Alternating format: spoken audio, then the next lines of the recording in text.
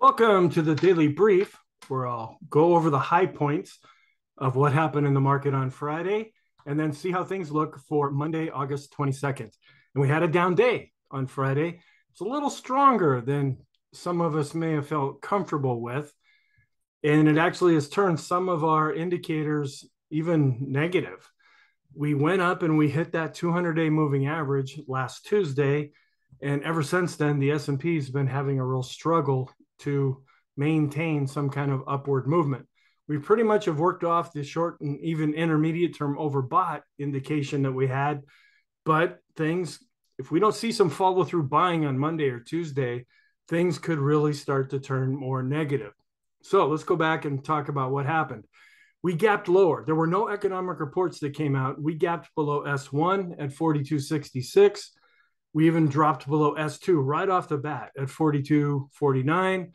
Prices then chopped even below S2, and we fell to S3 at 42.17. That ended up being the low for the day. So we saw a slight bounce from that S3 level. We were down 1.29%. Volume was below average, which is kind of strange even for an options expiration day. The technicals, they're still positive overall, but we need to see some buying come back in to the market if this positive picture is going to gain the upper hand, so to speak.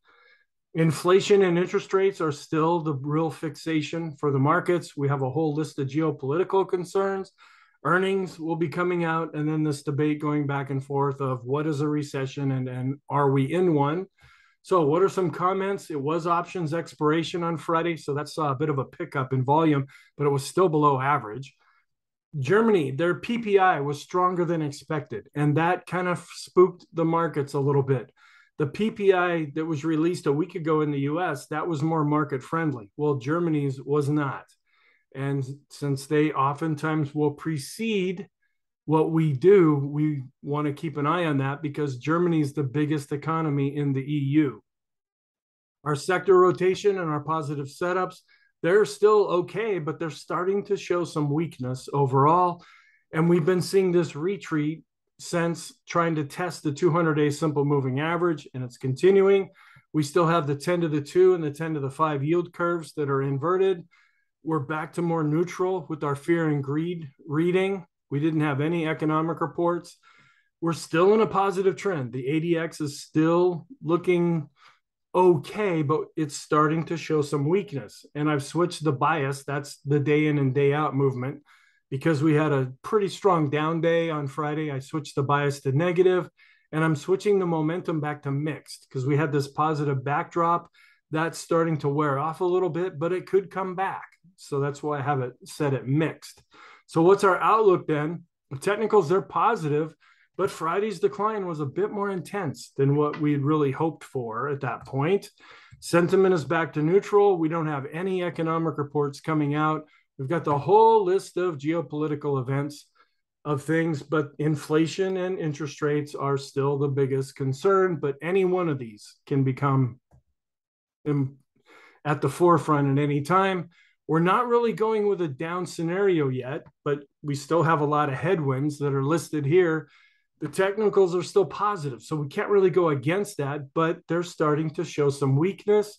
We're still sticking with the up scenario right now because the technicals are positive, but they could be stalling out. And there's still this real disbelief that the market can go higher. Our scenarios, they're still in play, and our sector rotation and our setups, they're still in play, but they're showing some weakness right now. The technicals, the big one right now to me is the 200-day moving average, because that's the line in the sand between positive and negative. If we can't get above that, the market's going to have a real hard time switching back to a more positive stance.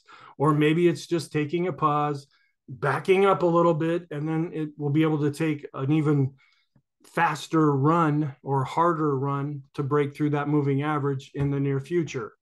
We're not going sideways right now, so we can't really use that as one of our scenarios. So our conclusion then, the S&P is positive, but it could be starting to weaken. We need to see follow through buying.